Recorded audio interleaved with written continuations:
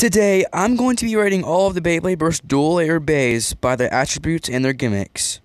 What gimmicks? Their parts. Hey guys, it's me, Chance. I'm back in the video, and today guys, welcome back to the video. Today's video, guys, welcome back to another Beyblade rating video. This is the show where we rate all of the Beyblade Burst bays by series and by parts and by the gimmicks and stuff like that. So yeah, I've rated Sparking, I've rated GT, I've rated God, I've rated Chozy. I am going to rate the dual layer or the single layers, and I still have to rate DB.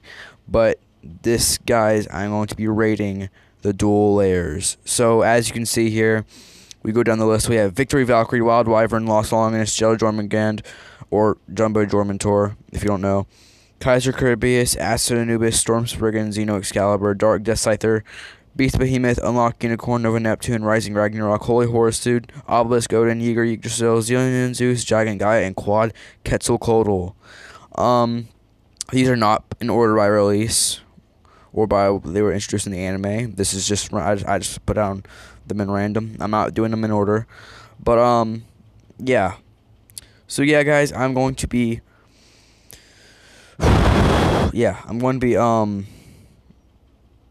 rating the God bays or rating the dual layer bays by random pick. So yeah, we're gonna see which one we get. So who's the first? What's gonna be our first dual layer? We're gonna see right now. First dual layer we're gonna be rating will be Unlock Unicorn or Uber Unicrest. It comes with Down and Needle, I'm pretty sure. From what I've seen, battle-wise, for its time, it was not really that good. Needle wasn't. Down was good for defense, I guess. Needle wasn't really that good of a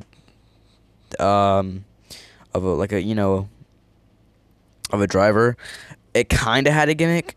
Okay, I will admit some of the God bays or some of the dual layers kind of had a little bit of a gimmick. Not like a full out gimmick like God bays or Chozy bays, but it had like a horn, like a unicorn horn type thing on its layer, which made it good for attacks and for defense. I guess you can kind of count that. I don't know. It wasn't really that good in battle, so I'll give it maybe like a 5. I'll give you Unlock Unicorn a 5. Yeah, we're going by TT names, so yeah. But yeah. Alright, moving on. Alright, we're starting off bad here. But here we go. Who we're going to be rating now. Xeno Excalibur. Okay, so unlike Unlock Unicorn, Xeno Excalibur was one of the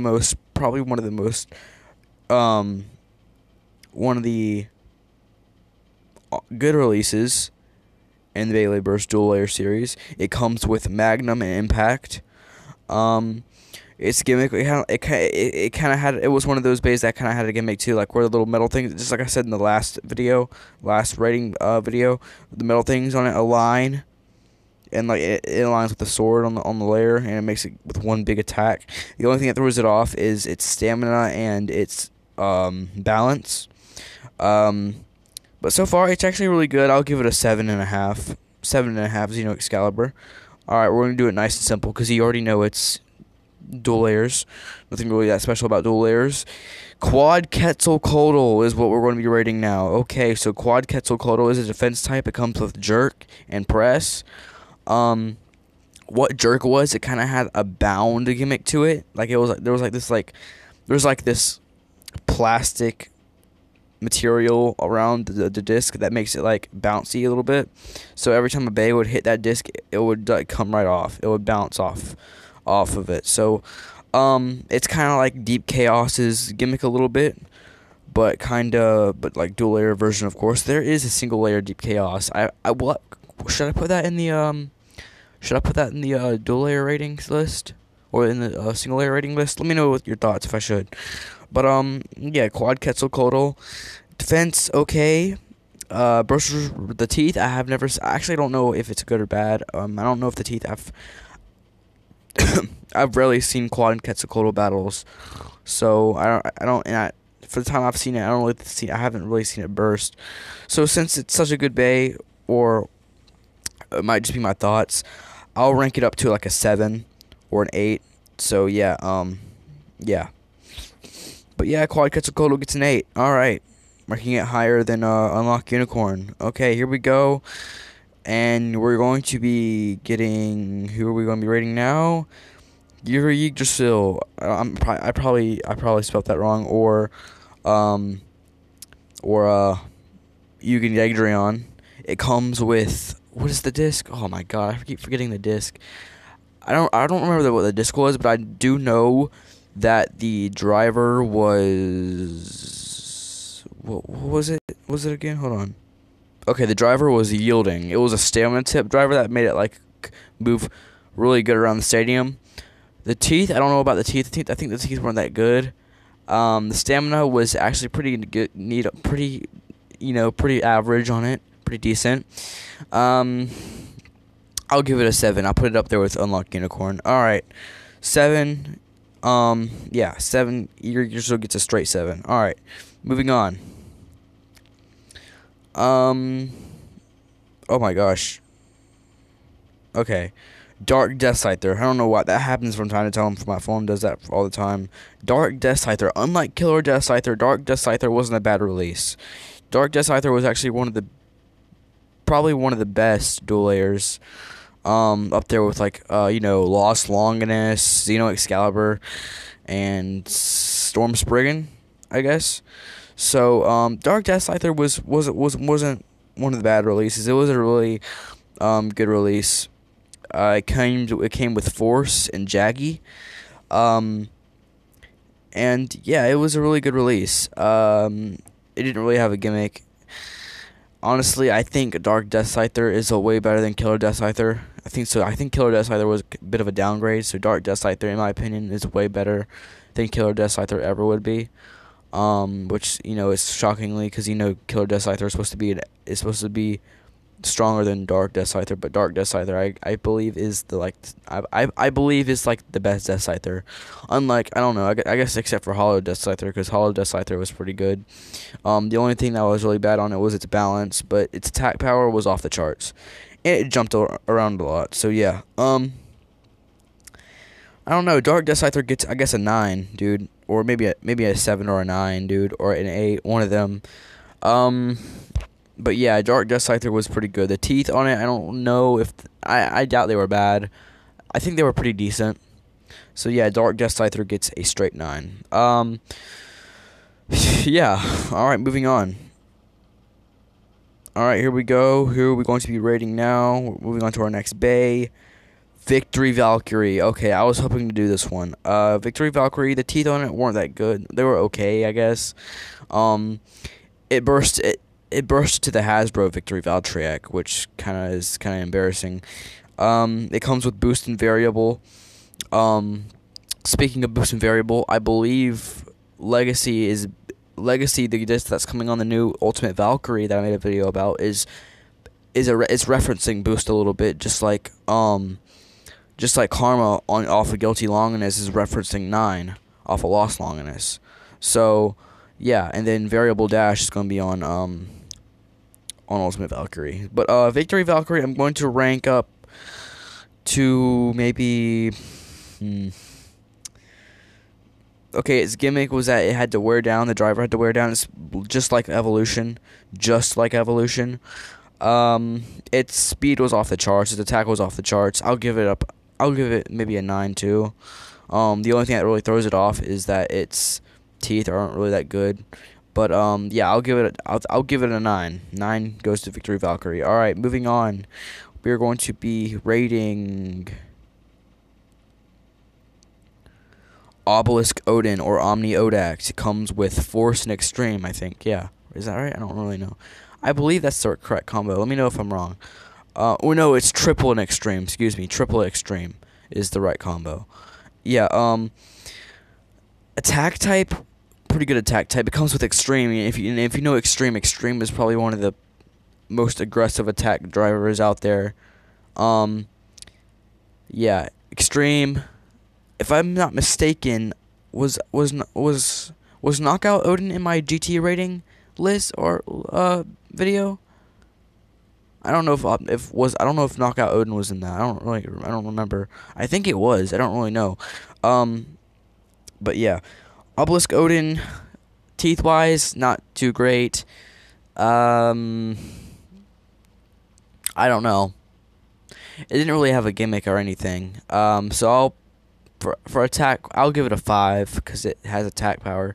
That's pretty much all Odin has is attack power. It probably has a little bit of metal. So no, does it have metal? I don't think it does because Lost Longinus was said to be the first duelator to have metal on it.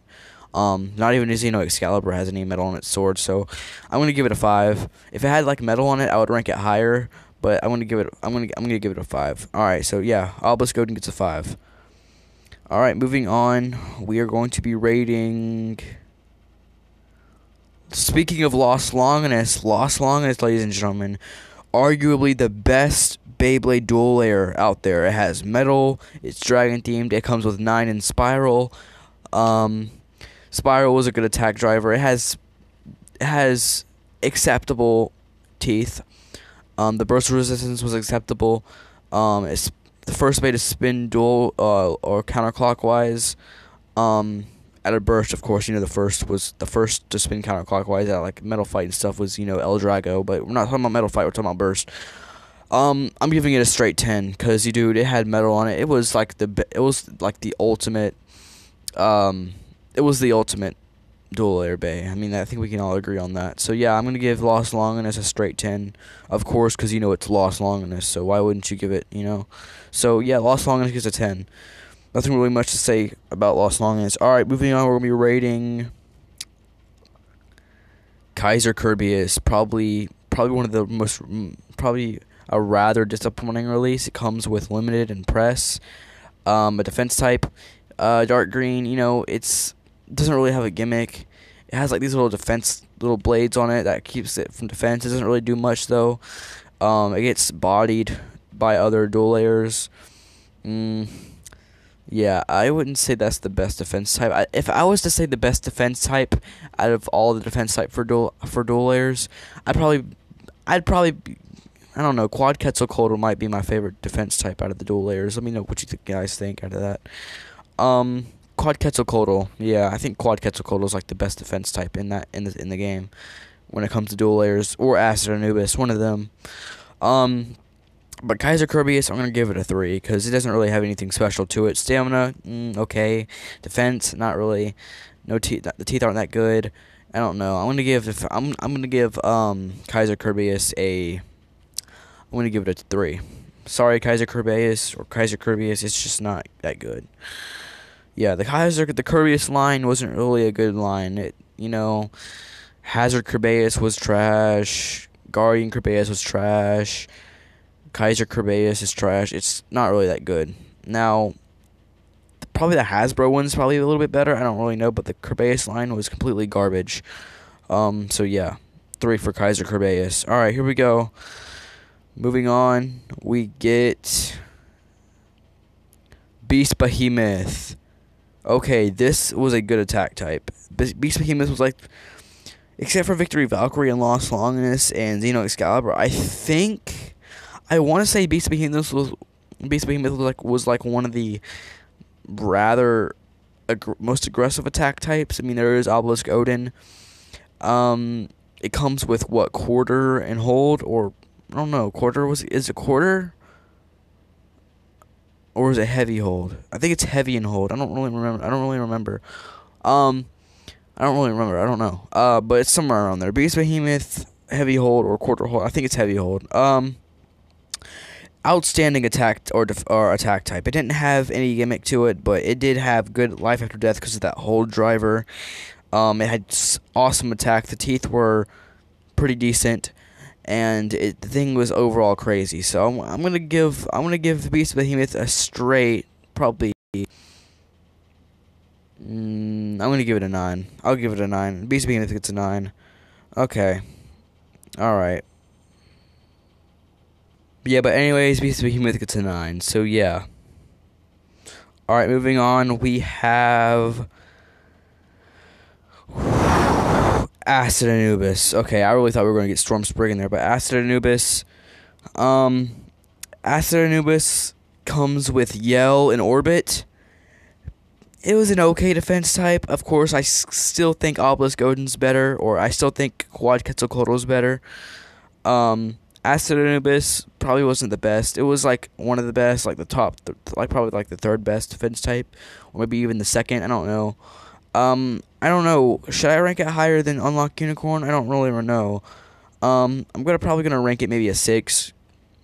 The burst resistance was in. I don't really know much about the Bay, but I'm gonna give it like a 6. So yeah, Acid Anubis gets a 6.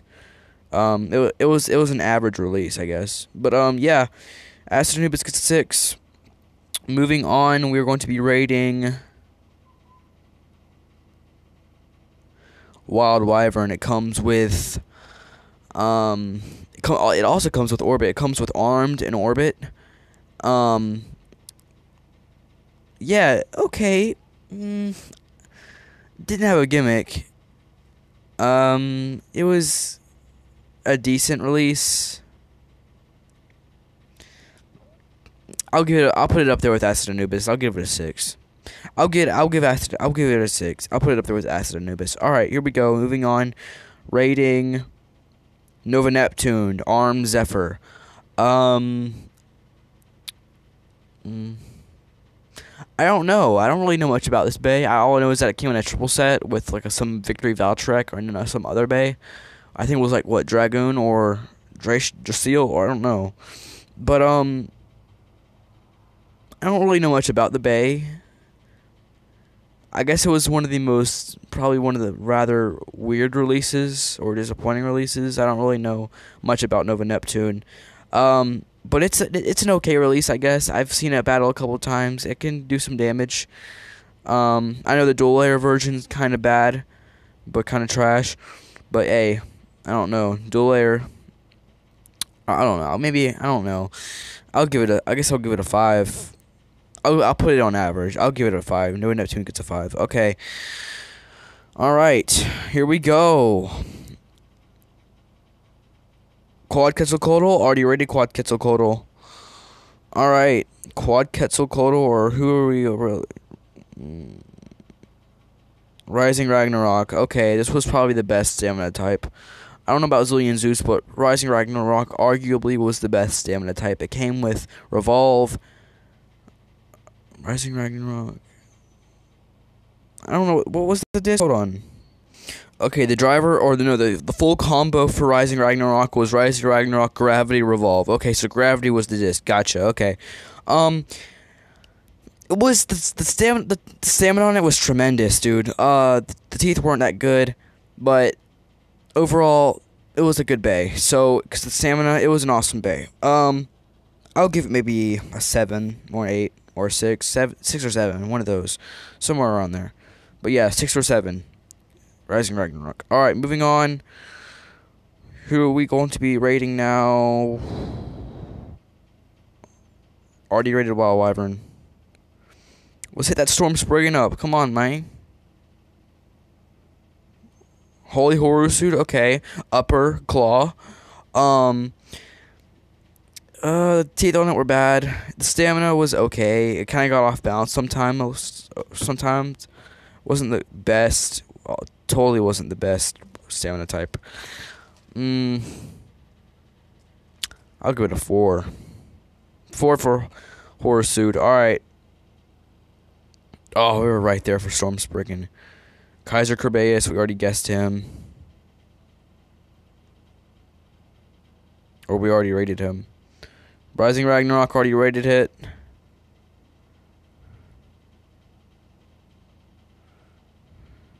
Kaiser Kerbeus, we already rated it. Come on, bruh. Storm Spriggan. Zillion Zeus. Okay, Zillion Zeus comes with... Oh, I can't remember the combo. Wait, no. Infinity and Weight, right? I'm pretty sure. Yeah, Infinity and Weight. It was a good stamina type. Good for combos, for dual layer combos. Probably the second best stamina type.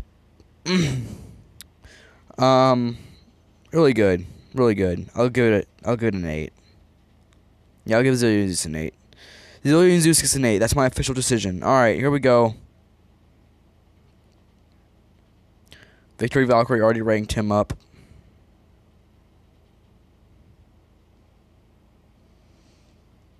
Gigant Gaia. Okay, it comes with... Okay, it comes... Alright, wait, hold on. If I'm not mistaken, it comes with Quarter Infusion. It was probably one of the proud releases, one of the good releases. It was a good combo, good stock. It was pretty good. I don't really know how... I don't know how it would do against bays like Lost Longinus, but it was a good bay. So I'll give it a 7. Gigant Gaia was a good 7, or it's a good bay. Is a good bay, so I'll give it a 7. Finally, Storm Spriggan. Okay, Knuckle Unite. Oh man, I hate to say this, but the burst resistance wasn't that good. It was like average. Of course, it had like a little bit of a gimmick to it, because you know there's like rubber around the little centerpiece of Unite. So once that rubber hits the stadium, it just goes full out berserk. So it kind of had kind of a gimmick, but I'll give it a solid 7. Storm Spriggan gets a 7. Okay, we'll do one more, then I'm gonna end off the video.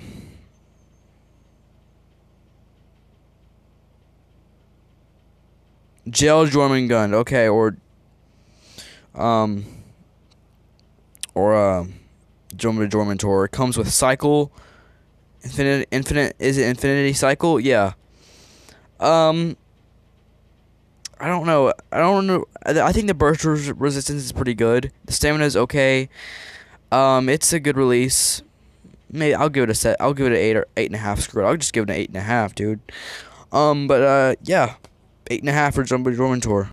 But there you have it, guys. There is my rating for the dual air bays. I'm pretty sure we got all of them. We got Victory Wild One.